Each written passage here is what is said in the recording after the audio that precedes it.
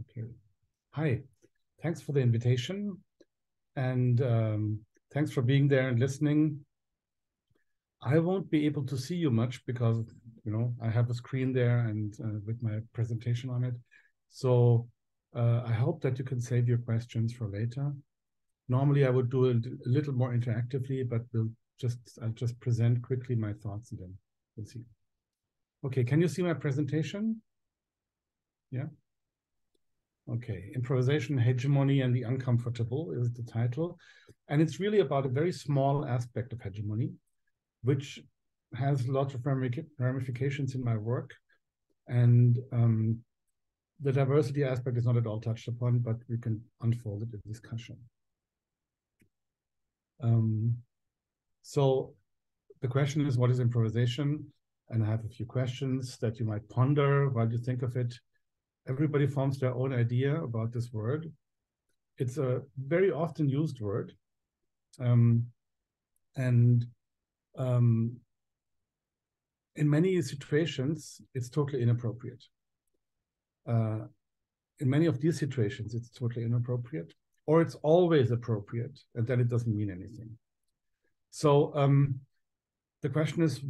my question is, what is this word about? Why did it come into usage? And what does this tell us about certain hegemonial histories? So again, how is improvisation can lead us a little closer to this. I've done this popular opposite pairs of terms, and you can try to position where improvisation lies in between these, between holy and earthy. It probably, most people would go for earthy. Between work and play, many people would go for play. Between orderly and spontaneous, most people would go for spontaneous.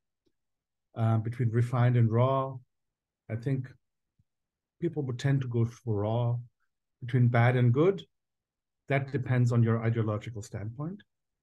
And between durable and ephemeral, it's also more towards the ephemeral, what people think of as improvisation. So there is a kind of word field, conceptual field around this word that has certain attachments. And this is what I want to unfold, how this word field itself is slightly problematic. I've been for many years now dealing with the word comprovisation because in my practice, I think that improvisation doesn't really help me a lot in thinking through things, neither does composition. And I've unfolded a little bit. You can see the structure of how things are partly improvised, partly composed. It goes from chin music, which is really, the ideal is a total improvisation. You should not know what you're going to play. And the most fixed thing is the fusion of a fixed media file, which again is not without improvisation, but it has the least amount of improvisation in it. So, and in between, there are all kinds of practices. I only name a few, of course, that that use improvisation in different degrees. And already we can see that it's become a slightly hazy term because it's used everywhere. But the question is one of degree, and it's not one of category. And if things are matters of degree and not of category, then they become a little bit less useful in discourse because they depend on the sentence it depends on. Okay, so this is an improvisation, obviously. It looks like one, and it's Beethoven. So we already see the dichotomy here between improvisation and composition very clearly in one of the most prominent defenders of, or not defenders, but most prominent proponents of composed music in the West. And the time around which this piece of paper was written on is approximately the time also when the term improvisation came into use. It's not a very old term. Here's an excerpt from the etymology dictionary around the late 18th century. The term gets into usage. From the sources which I cut off there, the kind of quoted sources, it appears that in English at least, it was used to refer to Italian poets who tended to improvise on ottava rime, and this was called by the Italians improvisato, and the English visitors took on this term. But it's also from the French improvisation. So there's a Latin root to all of this, and I just want you to note the word extempore and extemporaneously, because they will become important later. So improvisation is not a definable reality in art making. It is a kind of concept that people use to describe something in art making, but most live art does not really cleanly divide along a line. This is improvised, this is composed. Not even in music. Actually, a lot of the improvisation in music was used for a practice that had been common until that time, called cantare super librum, which was a polyphonic improvisation without a written score. So you had a cantus firmus, a line of music, which was your kind of main melody, and people just improvised on it. They didn't write out the polyphony. There's a wonderful video if you want to know more about this on in the early music sources, which is one of the best channels for early music anyway. And there's a link here, but you can easily find it if you type in early music sources in cantare super librum. So the word was not used before the late 18th century so much, maybe in Italy a few decades earlier, but not much. What were musicians doing before that? Were they all not improvising? Were they all singing folk songs exactly the way they were always sung? Or did they all have their noses in scores and did not have any single creative idea on the spot? That seems very unlikely. So if this was a practice that was older, what does this word mean? So to use the word improvisation would really not make sense to many music traditions, because of course they don't have any tradition of writing music as texts, and therefore also no concept of musical exegesis or interpretation, hermeneutics. So this dichotomy does not simply apply to what they do. In most music traditions, including many art music traditions like Chinese and Korean and Indian, music is made from a set of internalized rules and preconceived dramaturgical structures applied to the moment and to the context at hand. It's a little bit like the Italian ottava rime improvisers who have a fixed format. They would also improvise sonnets, they would improvise other forms, and fills that idea with something that comes up spontaneously, which is not the contemporary use of improvisation. So a performance is a kind of unfolding of these rules, undertaken by a collective or by a concrete individual with all their background and all their knowledge.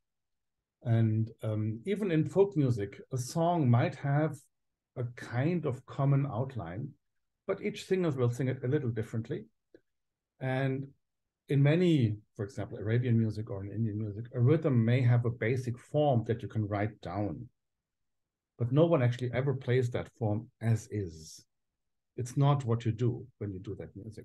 It's just an abstract, a kind of idea of what this rhythm would be. So improvisation doesn't matter. And it only becomes useful at all when you can compose offline. So if the act of composing is not something that you do on the spur of the moment. That was invented in Europe around 1100, and it gained traction very slowly, actually. First, music notation was invented a little earlier, but it was really kind of a device to remember things, a mnemonic device. It was deliberately incomplete in order to allow for this flexible adaptation. And the first musical notations were more like this digest of best practices, very helpful if you want to music, but not binding you to anything. And if you have notation that has to be actually performed as is, it's mostly used for teaching contexts, or for a practice of learned elites like monks or other people who have time to devote to such things. Only gradually did this notion take hold that a score is a text in the sense that it has the total emotion, the total artistic value that a creator has imbued it with. And that what you do as a musician is to unfold the deeper layers of this text. So musical practices are very resilient in that sense. So the old practices went on and on, as you can see with Cantare Super Librum, which went on into the 18th century. And so it took more than not half a century, but half a millennium, actually. My text is wrong there, half a millennium for the powerful European elites to define and reify music as an object. And at that point, musicians felt, or people felt, that what musicians normally do was improvised. So everything that people normally did was improvised. And the thing that the elites thought was better was real music, composed music. And that was around the end of the 18th century. So it's the same time where composers were elevated into secular priests and godlike creators. Beethoven is the first one of those. Mozart still was a kind of servant, but Beethoven was then a god. So it's exactly the time that the word improvisation comes into general usage. And now we come back to this word extempore, which was used before to describe what happens. So extempore means snatched out of the flow of time. You're in time, and extempore, something comes out. This is totally neutral as a word. Improviso means without preparation, without provisions. And this has a moral overtone. Not being prepared is not a good thing in a complex society. For a financially minded person, to be not prepared for consequences and not have provided for eventualities is not such a good proposition. It's morally unsound. Whereas maybe if you want to appear cool and reckless and charming, and it looks good to be to seem very spontaneous. And these two extremes, being spontaneous is good in contradiction to being prepared is good, can sort of play out in this word. And we can see that in every kind of musical practice that claims one or the other for itself. So in a sense, this is how the practice, when it was created, the practice of extempore playing acquired an association with recklessness, with superficiality, with a lack of foresight, with disruption or subversion of an existing order. Because an order cannot be improvised, improvisation must be against the order. It can be an indifference to or a rejection of formal training, which is also a kind of very important thing in a bourgeois society to have formal training. It's also the time when music academies are founded. And it associates easily with other things that are undesirable in these new societies, namely chaos, dirt, moral weakness. And these terms were all used to describe improvisation over the centuries. I'm sure that you have also encountered such things even today. So each discussion about the relative merits, what is better, improvisation or composition or whatever, has also been a discussion about social hierarchy. In Western music against, non-Western musics, the fact that Western music is composed has had a great value, and other musics that just ramble on like, uncomposedly improvised have lesser value, or be it race in the United States, where jazz and improvised music was confronted to orchestra music, or the free scene versus the official cultural institutions in Europe, which is also an ongoing battle between improvised music and composed music. So there's always a social overtone, which is not then extempore thinking.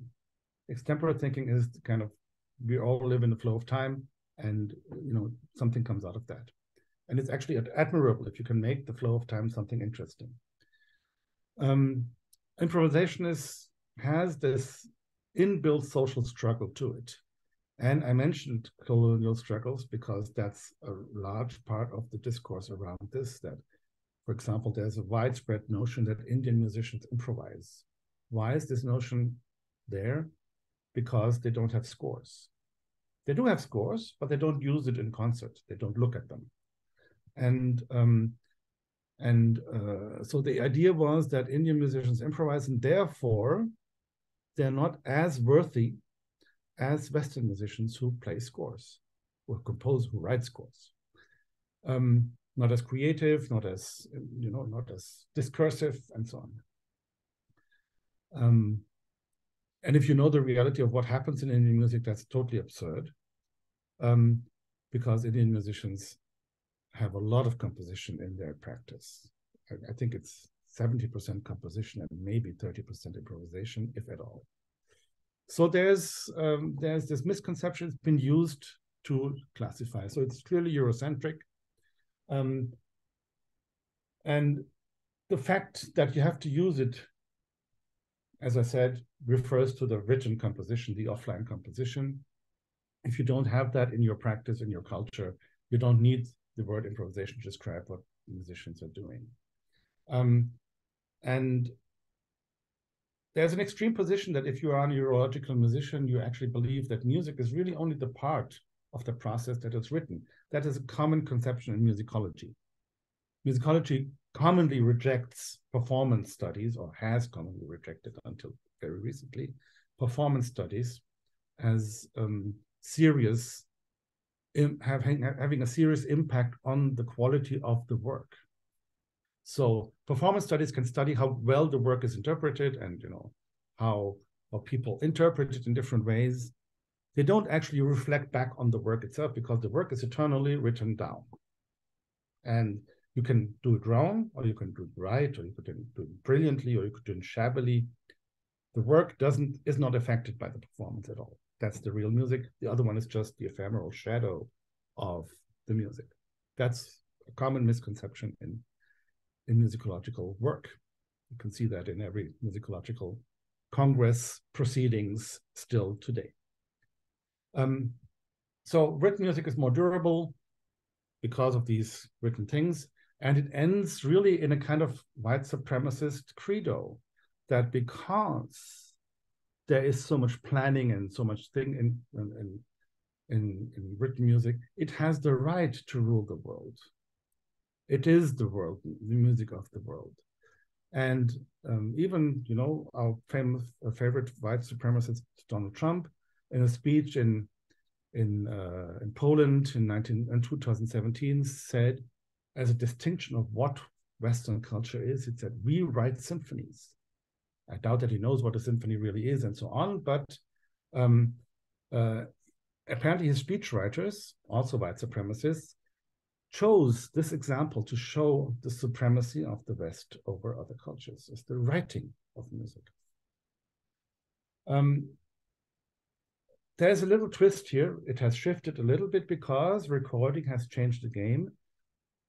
When you record, you can start to discuss improvised music as a text. And the reach of the word improvisation has slightly shifted since then, so for the last 50, 60, 70 years. It now does not only mean music that you're not prepared for, but music that you have not prepared after also. So post-paired music, unpost-paired music. If it's not worked on in a workstation and worked on in a recording studio afterwards, it's improvised music. Music without post-production.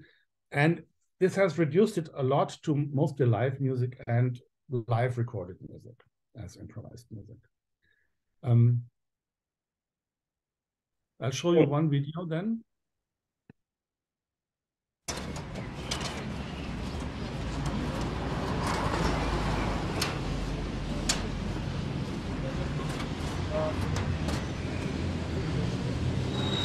Hunting is a typical improvisatory device.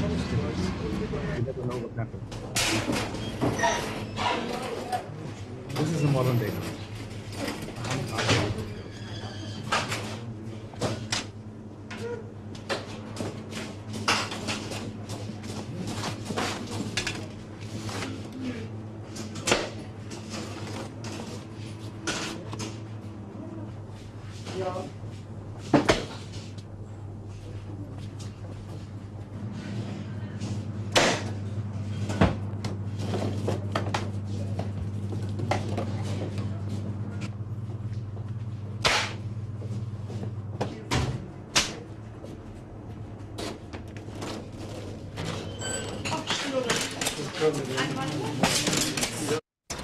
I think you can get the idea.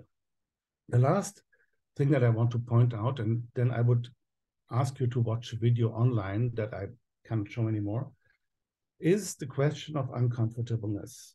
So there's a lot of improvisation now in practices that use recordings and notations that is not seen as improvisation because it works in the comfortable zone of hunting in the supermarket. You know what you're supposed to do, you're doing that, and most traditional music is like that. So again, traditional music gets written out of the improvisation, out of the white improvisation thing. In sharp distinction, there's a prevalence or a kind of valorization of improvisation that arises in situations of discomfort where one doesn't know what's happening. Free improv is the key word here. And I took that to one extreme in a project that I did 10 years ago, which I can't show to you now because it's 10 minutes long, the video.